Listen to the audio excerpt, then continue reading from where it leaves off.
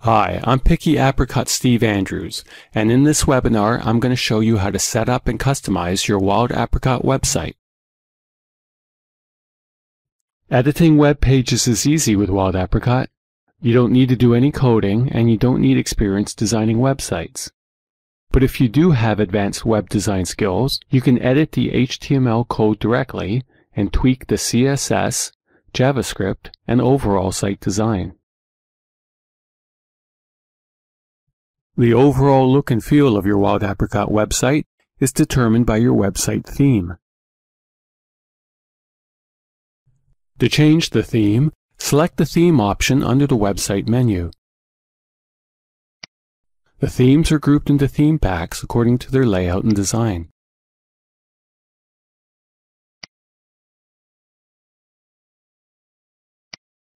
Within the theme gallery, click the theme you want to use, then click the Apply Selected Theme button. After you've applied the selected theme, you'll be asked to confirm your selection. You'll be then taken to a site page where the selected theme can be previewed. From here, you can make the change permanent or revert back to your previous website theme. When you switch to a different theme, permanent changes are made to your web pages. Switching back to the previous theme may not restore your site to its previous appearance.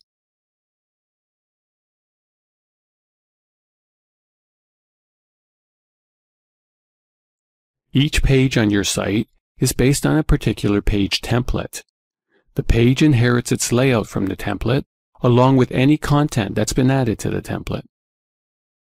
Typically, you'd have your page header and footer on a template, so that they automatically appear on all pages that use the template.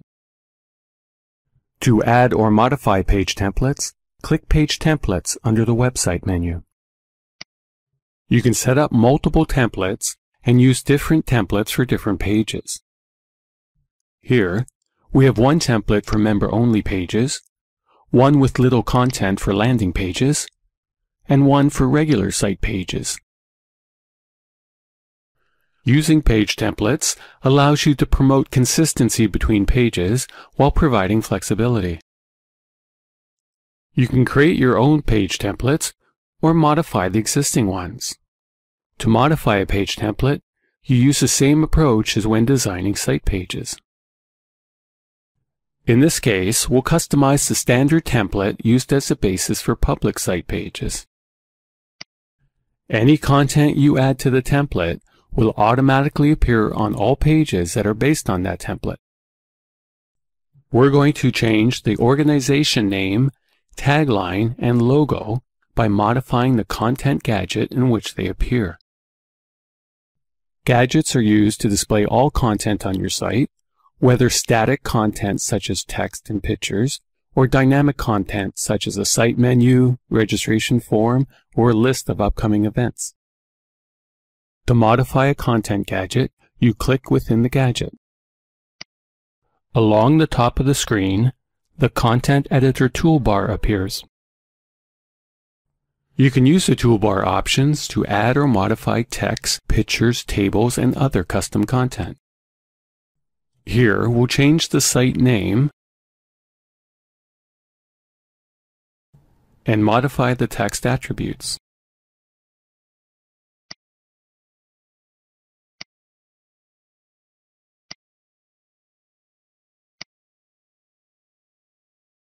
Now, we'll change the tagline and make the text a little more interesting using art text. Art text allows you to create fancy-looking text with special effects like 3D and drop shadows.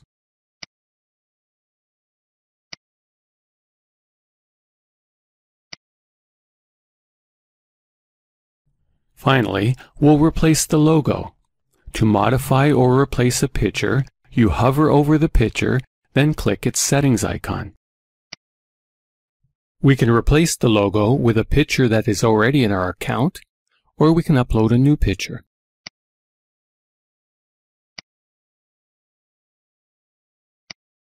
You can set the size of the picture, choose whether you want a border, and decide where you want the picture to appear relative to the surrounding text.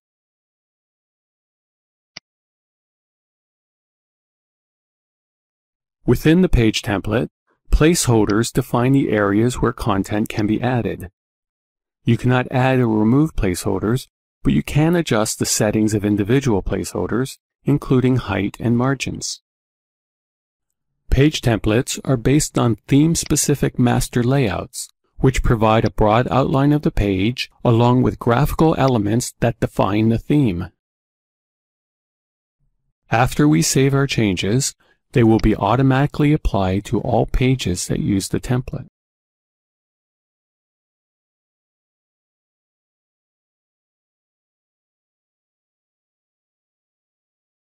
To add or modify the pages that appear on your site, click Site Pages under the Website menu. Here we see a list of your site pages, those that appear in your site menu and those that don't. Let's go ahead and add a page. The settings for the new page appear along the left. The page name you specify will appear as the menu option for this page. If we want the page to have an easy-to-remember web address, we could enter a custom URL. Under Page Template, you choose the template to be used as the basis for the page. We'll continue to use the standard template which we modified earlier. You can use the position settings to control the position of the page within the site menu. Using the Not in Menu setting, you can exclude a page from your menu, like a landing page, for example. Under Access Level, you can restrict access to the page to certain membership levels or member groups, or to site administrators only. Here, we'll enable access for everyone. To add content to the new page, you drag and drop gadgets onto the page. Gadgets are the building blocks of Wild Apricot pages. A large number of gadgets are available. The gadget you'll be using the most often is the Content gadget, used to add text, graphics, tables, and any other custom content you choose. To enter text in a Content gadget, click within the gadget, then start typing. Instead of formatting the text yourself, you can select a text style with predefined formatting. If we want to subdivide a section of the page, we can add a layout. Layouts split content area into cells where you can drag and drop different gadgets. Here, we're going to add a 2-column layout. After adding the layout, you can drag and drop gadgets into the layout cells. In the first column, we'll add a Facebook like box gadget.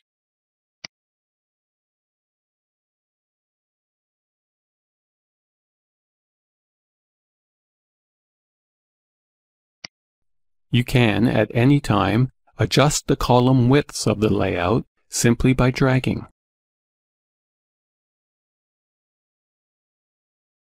Other layout settings include the ability to set a background color or image and specify the layout height.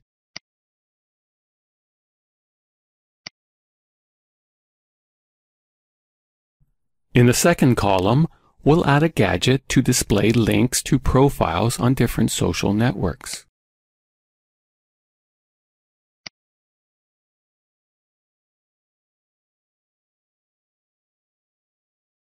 Like layouts, gadgets have settings that you can use to control its appearance and content.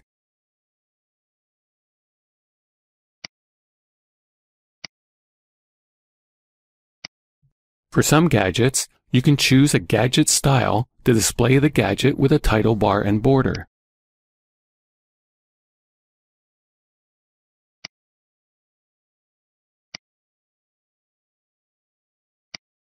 For maximum flexibility, you can ignore the layout cells and drop a gadget above or below the layout, or above or below another gadget.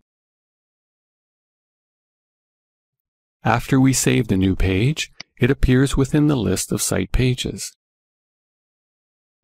Though we set the position of the page within its page settings, we can also control the order of pages within the menu from the Reorder Pages screen. Here, we can drag and drop pages to the desired location within the menu and create multi-level menus by making a page a subpage of another.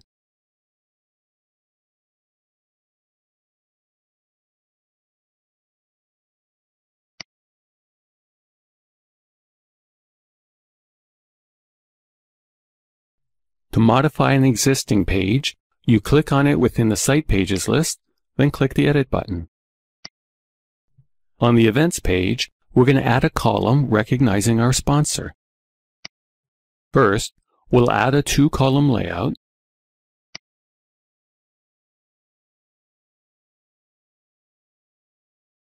Then move the existing Events Calendar gadget to the first column.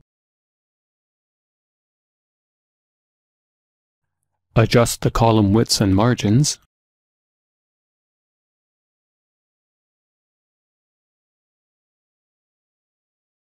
Then add a Content gadget to the second column.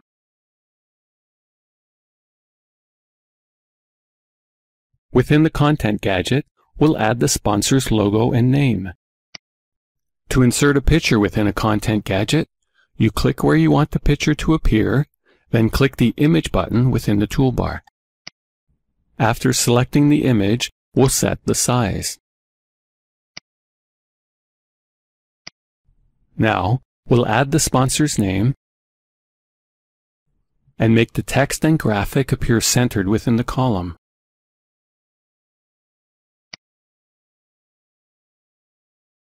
For more precise control over positioning within a Content gadget, you can use layers. Layers allow you to position content anywhere you want and even overlap other content.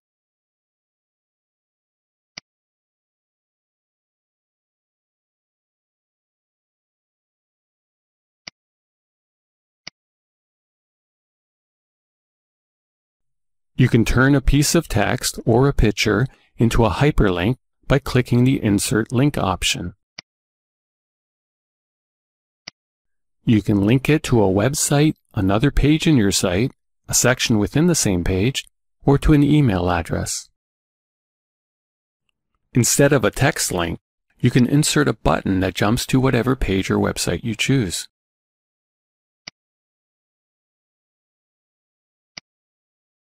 Like layouts, content gadgets can have a background color or background image. You can also choose a gadget style to give the gadget a border and a title bar, and enter the text to appear on the title bar. If you know HTML, you can click the HTML button and edit the HTML code for the content gadget. If you want to embed a widget from another website or a YouTube video, you can click the snippet icon and enter the embed code. To undo your last editing change, click the Undo icon in the toolbar. Each time you save a change to a page or page template, a separate version is saved. You can view and restore the previous versions of any page or page template.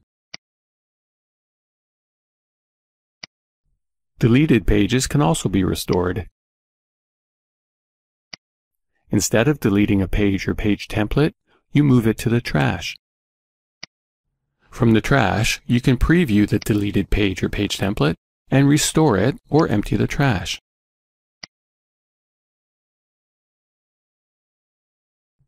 Now, let's take a look at the website as it would appear to a visitor or a member. There are two ways you can do this. If you click the Public View option in the upper right corner, you'll see the site as it would appear to a member at your membership level. Here, we see the new page we added and the multi-level menu we created. To see the site as it would appear to a visitor, someone who is not logged into the site, click Log Out. You can then navigate the site as a visitor would, or log in as a member at a different membership level.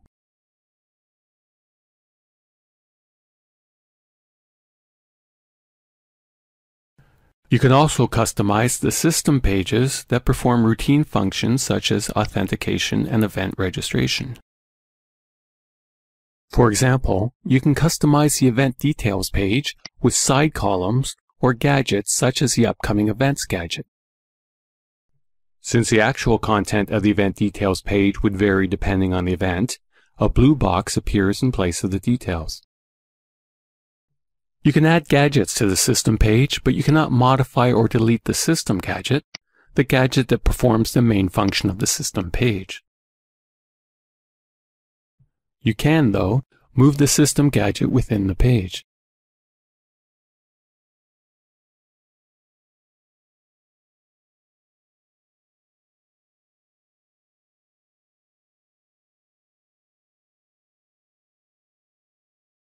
You can customize the look and feel of your site by changing the colors and styles settings. Here, you can change the colors and fonts of a number of elements that appear throughout your site, like menu options and login fields. For example, you can change the color of hyperlinks or the point size of headings. You can also specify a background color or image for your entire site, or just sections within your site. In this case, we're going to change the color of H2 headings.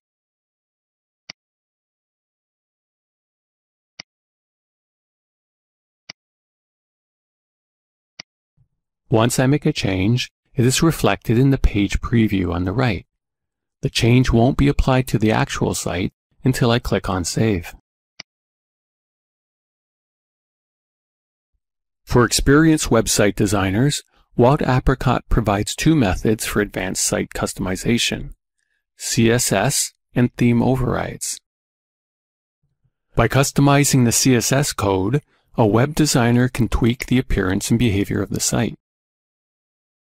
For example, you could insert code to remove the author's name from forum updates. Using theme overrides, experienced web designers can customize existing Wild Apricot themes or create new ones. Theme overrides involves replacing or overriding theme files, the files that control the appearance of your current theme. After activating theme overrides, you download a copy of the theme files, modify them, then upload your changes. Once you rebuild the theme, your customizations take effect. You also have the ability to add JavaScript to your website. Using JavaScript, you can customize the functionality of your entire site. You could, for example, add code from Google Analytics to track website traffic. Another way to customize your site is to customize your domain name. You can change the first part of your free Wild Apricot domain name, or pay a site registrar to set up a custom domain name to be used in place of wildapricot.org.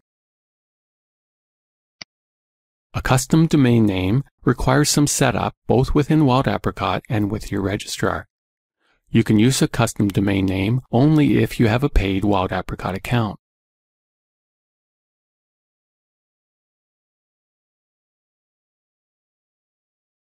You can provide secure access to your website using traffic encryption. Traffic encryption is available for all Wild Apricot domains, sites that use wildapricot.org. You can make secure access optional, or you can choose to automatically redirect visitors to a secure URL. You can redirect visitors always, or just when filling out Wild Apricot forms. Online payments on Wild Apricot will always be encrypted.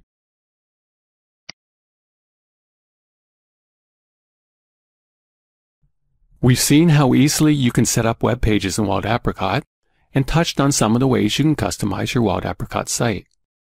For more information, see Wild Apricot's online help or contact our support department. Thank you for listening. I hope this was helpful.